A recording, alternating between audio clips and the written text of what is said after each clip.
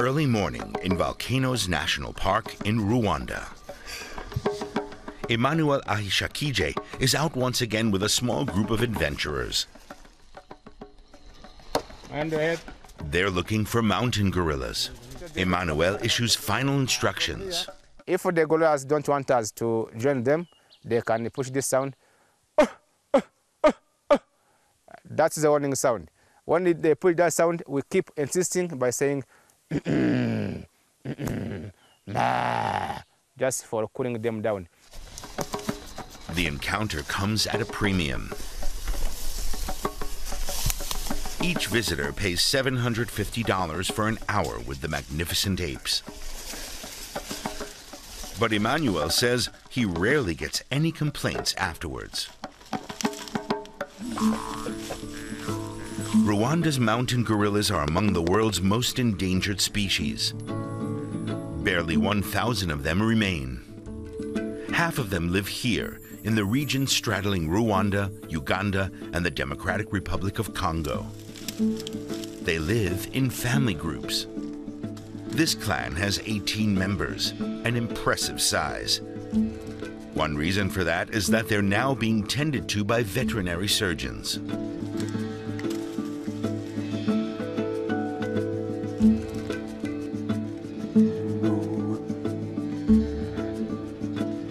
For the simple disease, the gorillas, they heal themselves. But for the serious diseases, the team in the vet, they intervene.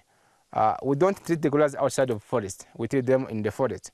What the vet do, they come here with a hunting gun, then they shoot a sick gorilla. After shooting, they have to make sure that other members of a group, they don't know what is going on. Then they treat the sick one accordingly. Consequently, an increasing number of Rwanda's gorillas are surviving. Urakoze is the youngest in the family. His name means thank you. Thank you for my survival, something that isn't a given.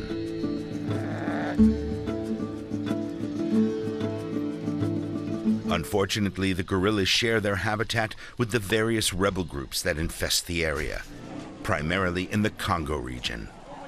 Time and again, the apes get caught in the crossfire between rival militias. Or they fall victim to poachers. In some areas, their meat is considered a delicacy.